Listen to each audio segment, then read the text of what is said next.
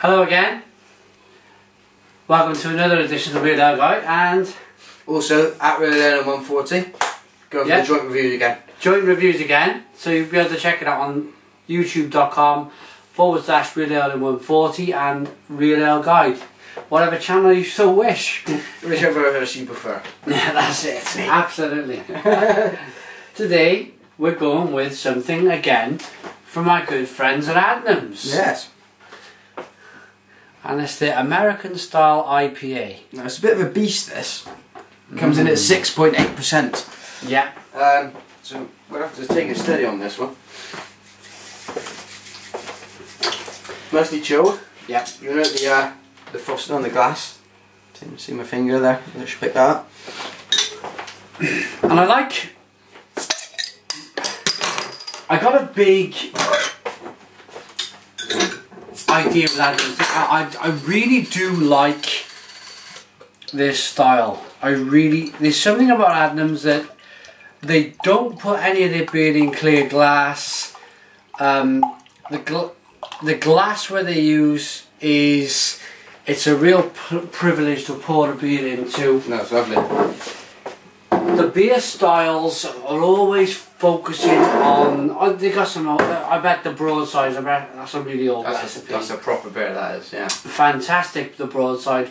They got a few standard beers, and then they'll lean to. They're always open-minded to lean towards something from America or whatever it is in the world that's popular at the time. They're always very flexible, even for a big brewery. Yeah, and we've had a couple of the polypins before with the green bullets. The green bullets. That was the New Zealand Pale Ale. Yeah, both very interesting beers. If you find those kicking around the place, check them out. Yeah, but this beer here looks like they're probably in the process of putting this on the shelf. I reckon this is going to end up on the shelf in the supermarket if it already hasn't. We live in Wales. It's a bit dry for good beer, so we apologise if it already has landed on the supermarket shelves. Fergus, who's the head brewer at Adnams, has said that he loves America's take on the IPA, and this is the key thing. America has gone bonkers and has brought out some amazing, massive IPAs with enormous IBUs. Yeah. Do you want to say what an IBU is? Because international bittering units. I think it goes from 0 to 100. Yeah, and you know, a decent IBU value for a beer from America is somewhere between 60 and 80. Absolutely. Yeah, and that's what you want to be looking at. Spot on. And let's see where they go with this. So let's look at the. Nice head on that. Yeah, let's look at the aroma. The aroma. Let's look at the head. We can't look at the aroma. That'd be rubbish. Let's look at the colour of the beer and the head. Nice small bubbles rising from the side of the glass. So we can pick that out. Got that there. Very slow, lazy bubbles. Yeah.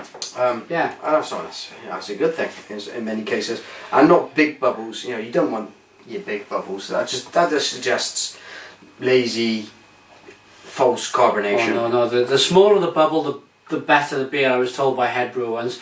The colour on this is more than golden. Yeah. It's more. It's almost leaning towards a deep. It's deep amber. Yeah. But not quite red. I would suggest. Let's get the nose. Cheers. There's not hordes on the nose. I'm not getting. I've got quite a big nose. I got a lot of fresh hops in here. Yeah. New World. And the beautiful thing is there's no skunkiness or anything like that. No, not with the dark glass. No. Adnams do a good job of looking after their beers when they put them out for sale. Yeah, absolutely. It smells divine. It smells almost like a hoppy syrup. It's got that. Got that really hoppy.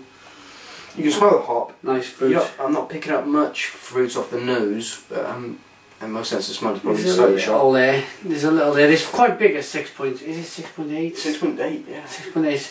I think it's the biggest beer I've done from Adnams. 6.8 is the biggest beer. Yeah, I think the Green Bullet was around the 5.5. Yeah. So this is this is bigger than Broadside. I think Broadside's 6. 6.2, I think.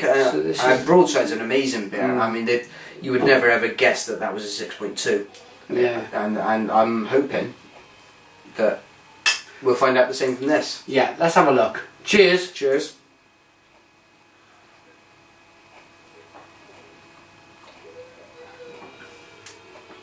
Oh. Oh, that's got toffee.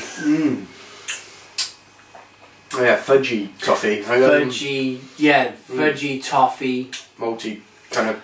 Malty. Oh, and then the hops. Can you get them hops now? Yeah. They're just pulling through in that bitterness. Yeah, there's a little bit of that going on. Wow. That's nice. And I'm not picking any of that up off the head, so they've not. I'm guessing they've not late hopped this, because otherwise we'd have or dry hopped it, because we'd have picked that up off the aroma. Yeah. This has been hopped just all the way through. Wow, there's so much going on. I have admittedly drunk a couple of bottles of this before over the last few days, and I found the mouthfeel to be thicker. It's thicker than. It reminds me a little bit of their Ghost Ship, but it's got more of a body to the beer. Yeah. Ghost Ship is a cracking beer. Really nice. I recommend it to anyone. Yeah. Yeah. If you swirl this around in your mouth, the last thing you'll get is that, once you've wished out the carbonation, you get that kind of slightly thick kind of body to it, which is quite pleasant. It's not an unpleasant sensation, is it? No. It's nice, but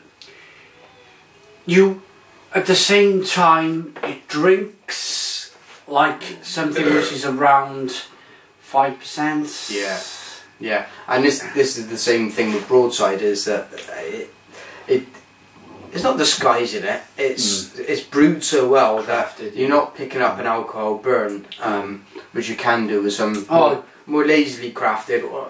Unless there's anything even out there mass produced. Some of the mass produced lagers you try, anything over 5%, you're starting to pardon me. You're starting to get the alcohol in the nose. Yeah, and you don't want the alcohol in the nose. No. If you like the alcohol in the nose, then that's fine. It's up to you. I'm not going to quibble with that. Yeah. If you like your special brew, then good for you. Carry on. You're probably not watching this channel or either of these channels. Suckers.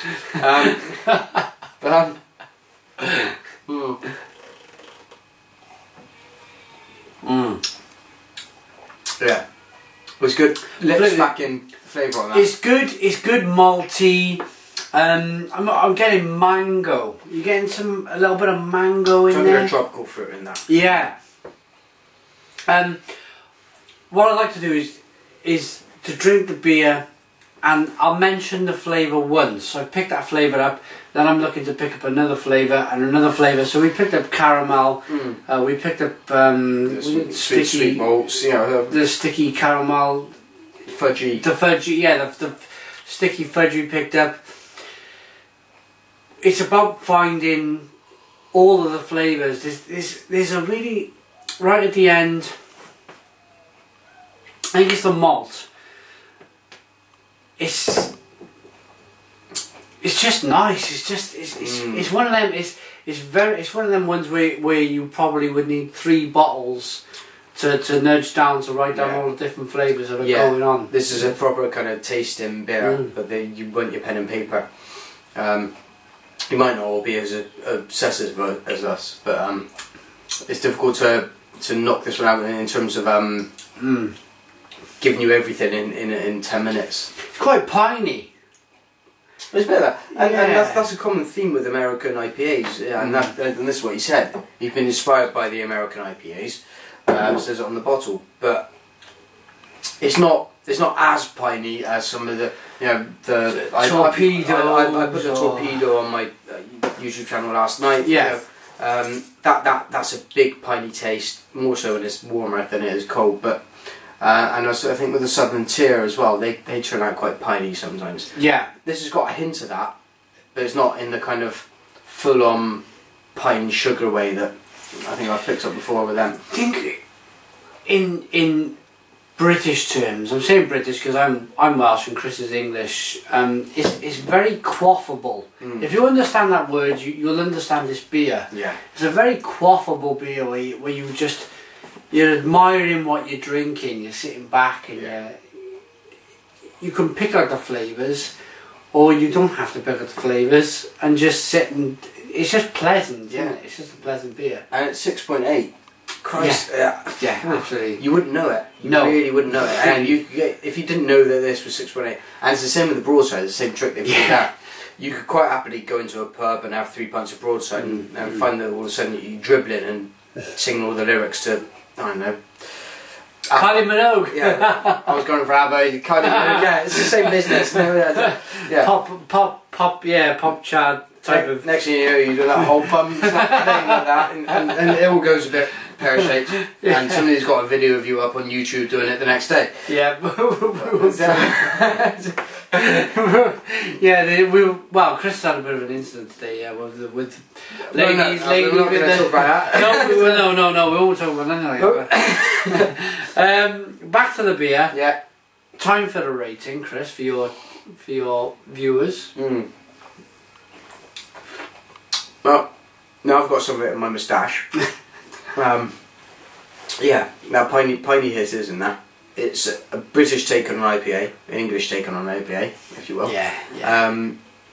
Because the Scots want independence now, so they can go do what they want. Off you go, Brewdog.